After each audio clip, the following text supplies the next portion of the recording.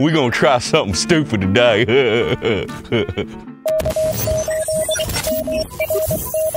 If one Wolf River Coils will get you on 80 meters, would not two get you on 160 meters? We're gonna try this out today. Terrible idea. I don't expect it to work very well, but it came up in the Ham Radio Adventure guys live stream the other day in the chat, and we're gonna give it a shot and see if we can tune it up even, and if we can, maybe we'll throw some whisper out. It's literally 1 o'clock on Friday, Black Friday, so I have no expectations of actually getting any contact, but I'm a ham and I'm curious, so let's do some science. So here's everything I brought out. I got the two Wolf River Coils Silver Bullet 1000s. Actually, this is the platinum one, this is the regular, and 17-foot whip. This is actually the Wolf River Coils, a little bit longer than 17-foot whips. We got the mega tripod legs, whole bunch of radials. I've got, these are the three 33-foot radials that come with it, and then these are the bunches that I made. These are bunches of, I think, 4 or 5, what are they, 3.5 meter radials there. So shorter, but more, and hopefully that's enough. If not, we've got the Sporty 40 we can add, and we also have a Silver Bullet Mini. So let's see what happens.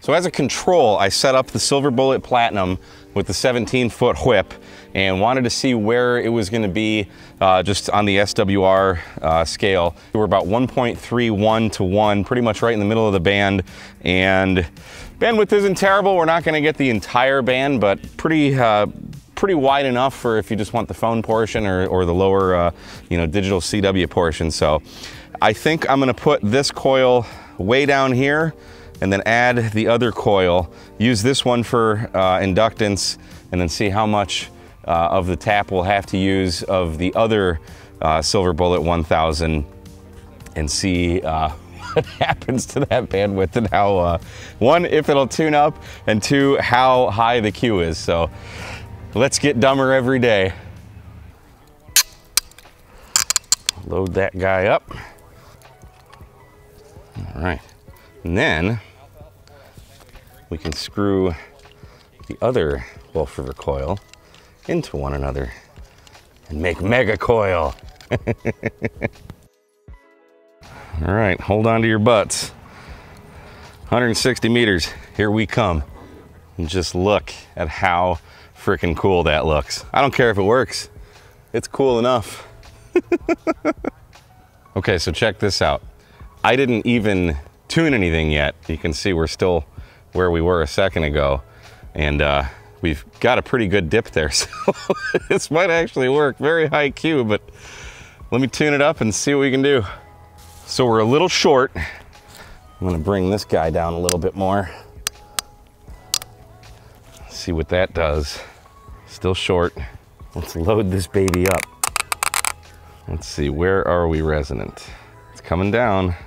We got 1.1 to 0 at 2.2 megahertz, so bring her down a little bit more. That might have just did it. Nope, a little bit more. Ooh, it's just above the band. Oh man. Look at this. 1.5 to 1 at the top of the band. Let me lower it a little bit more. 1.12 to 1 at 1.916. We've got a few kilohertz there of bandwidth. Let's zoom out a little bit here, or zoom in. That's a pretty high Q there. So we've got, let's see here. Let's go to 1.8 or 1.99, top of the band there. So we're 6 to 1 there. So at 1.96, we're 2.8. So let's say under 3 to 1 is where we're shooting. So 1.96, let's go to 1.9. 2.2. So what's that, about 70 kilohertz of bandwidth there? Hey, that's usable. Check this out. We are literally using like all of the coil darn near on the bottom one and most of the coil on the top one and a 17-foot whip. So, you know, it's no different than a ham stick really. So let's, I mean, we have to try this, right? I'm gonna hook this up to the radio, see if anything's happening on Whisper, and just why not, right? All right, so I adjusted the coil to the Whisper frequency, which is 1836, and we're 1.21 to 1 there, so I think we can make this happen. I did have to move the coils down a bit more, so it's pretty much bottomed out on both of those collars, but it's working so far. All right, so we're transmitting next on Whisper. We're probably not gonna have any luck, but we're gonna transmit a couple times, and then I've got whispernet.org pulled up here, see if we can get any spots picked up. And like I said, it's 1:45 now, and I have no expectations of making any contacts, but hey, it's all in the name of the science. I've got the radio set to 20% power, which on the meter shows, I don't know, probably 10, 15 watts, I don't know. But that's what we're gonna put out, so we shall see. There's no SWR on the meter to be heard of, so, you know, the coils, I'm sure, are eating up all of our power. But this is great. All right, we're transmitting. No ALC, no SWR. Looking good. All right, first transmission's done. I'm gonna do one more, and then we'll go take a look at whispernet.org. All right, 2 complete 2-minute Whisper transmissions on 160 meters in the middle of the day. Are you as excited as I am to find out the results? The coils are not hot. They're still cold. All right, let's hop over to whispernet.org. Let's hit update here. Cross our fingers. 0 spots. Man, you'd think of all the Whisper stations out there listening that you'd get something. But no, where's refresh? Let's hit refresh. Nothing. Nothing. Nobody heard me. Wah, wah, wah. Oh well. Well, we got the results that I expected, but the fun thing was this actually worked. We got a really low SWR, not as bad a bandwidth as I would have expected. Like I said, it's in the middle of the day, 160 meters isn't open. I'd be curious what this would do at nighttime.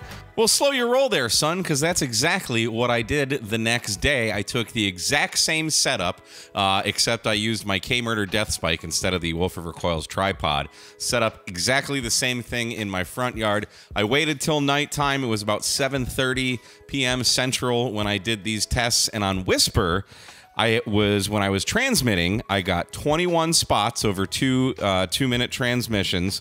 I only heard one station, and that was actually, I heard him while I was setting up before I even really started my 2-minute transmit and receive session, but still got out. Here you can see the map of where we were getting out, so that was pretty cool. It worked.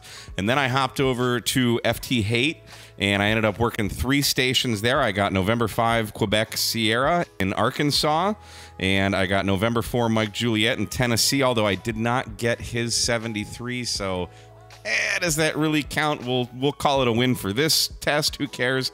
And then I got Whiskey Delta 0 Juliet in Kansas. So this worked. Let's go back to the field now. What a fun experience. That's the whole point of ham radio. Get out, have fun, try things. If you have questions, try it. Find out, see if it works. That is the name of the game. Guys, thanks so much for watching this ridiculous episode of Ham Radio Tube, and we will see you again next time. Thanks, 73 guys.